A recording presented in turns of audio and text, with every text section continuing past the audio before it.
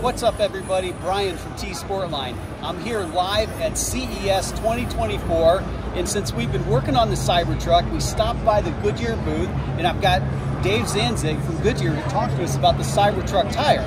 Now, if you've watched our other videos, we did a lot of videos about the tire. We've taken it off the truck, and we noticed there was a sensor inside the tire.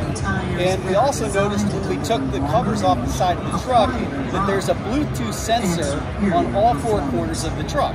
So it's a great chance to ask Dave, tell us, what is that sensor in the tire? How is it communicating? Where do we get information here? Sure, Brian. Yeah, we've been doing a lot of work on tire intelligence at Goodyear.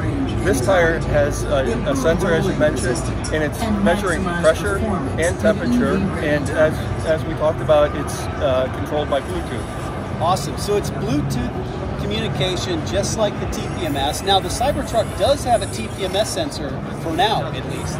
But it's interesting to learn that Goodyear's got a Bluetooth sensor built into its tire. Now, we also asked Dave about the design of the tire, a few interesting things. We're actually looking at the back side. The other side has the marks on it that line up with the aero covers.